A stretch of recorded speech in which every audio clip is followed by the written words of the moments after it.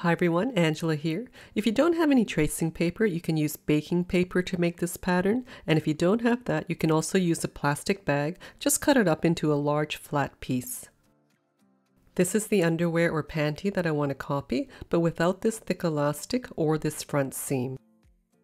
There will be a seam in the back, but not in the front. I also want to make this area a little wider.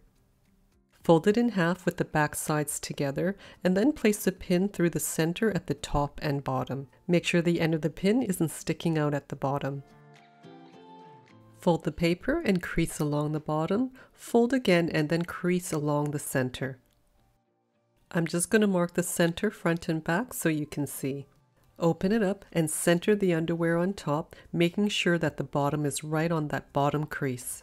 Fold up the paper again and then place a couple of pins in the center through all the layers. Trace around half of the front edges, including that front seam. Flip over and trace the small edge and bottom seam. Remove the pins, slide the underwear up a bit, and then repin in place. Trace the back edges, and I'm making that leg opening a little bit wider. Remove the underwear, fold the paper in half, and then just double check that the seams are the same measurement. Seam allowance is only added to the crotch and side seams. Add 3/8 of an inch or 1 centimeter allowance to these seams. Then cut them out. Fold and crease a smaller piece of paper, place the front pattern on top, and trace around the gusset area. Label each pattern piece, and if you're planning on making a lot of these, transfer it onto cardboard. For this project, I'm using 4-ways stretch cotton and 2-ways stretch for the gusset. If you want a specific part of a print, place the full pattern piece onto the fabric and check that the grain line is parallel to the selvage edge. You can pin all around like I am, or trace around the pattern with chalk or a vanishing pen. I'm using a small 28mm rotary knife. I find it really easy to cut around these curves. You can also fold your fabric along the lengthwise grain and cut out your pattern piece that way. Be sure to cut your gusset out of cotton. I'm using 3/8 of an inch wide picot edge lingerie elastic. It's soft and stretchy and not thick. You can also use stretch lace. Match the bottom edges with right sides together, then place the gusset piece on top with the wrong side up, again matching the bottom edges. Because all the layers have a bit of an angle, we need to shift the 2 outer layers over so that the edges will meet up at the side. Pin both sides in place and across the seam. I'm using a Brother NV50S sewing machine. The link for this and the tools I use are in the description below. Make sure to use coupon code NOTCHES NV50S for the special offer.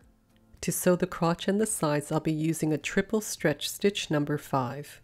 Change to a ballpoint needle for stretch fabrics, and always use a scrap piece of fabric to test out the stitching. When I sew with stretch fabrics, I don't put the edge of the fabric in front of the needle. Instead, I'll push the fabric so it's just a little bit past the needle, and I hold on to the top and bobbin threads to create some tension. This will help prevent any jamming. Stitch the bottom seam and then open it up and flip the gusset over with right side up. I don't worry about finishing off this edge as the fabric won't fray. Clip the gusset in place and turn over. For the leg elastic, I just slightly stretch it while measuring around and then cut 2 pieces. You can also wrap the elastic around your leg to get the best measurement. Next, divide the elastic into 4 equal parts and pin to mark it. Divide the leg openings into 4 equal parts and mark it by cutting little notches. Pin the elastic on top of the fabric with the edges even at the side. Match the pins that are in the elastic to the notches and pin everything in place. To sew the elastic on, I'm using the 3 steps zigzag stitch number 9. Stitch with the left side of the zigzag, catching the bottom edge of the elastic.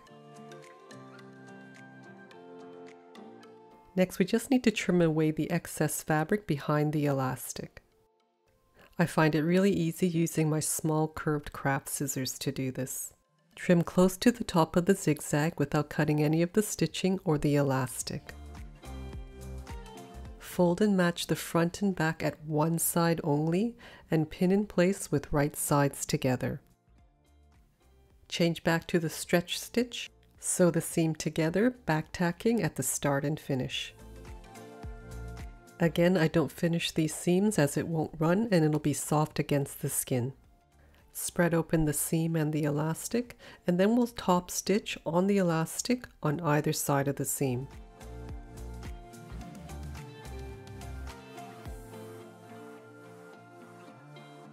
For the waist, measure across the top and then just cut the elastic 2 inches shorter, or you can measure the elastic around your waist. Again, divide the elastic and the top edge into 4 equal parts, then match together and pin in place. Stitch together with the 3-step zigzag. Trim the fabric, match the side, and then stitch this together and then top stitch the top and bottom elastic at the seams. Now you have underwear with flat sides and no bulky elastic seams. Make sure to check out some of my other tutorials. Thanks again for watching. Until next time, take care and happy sewing.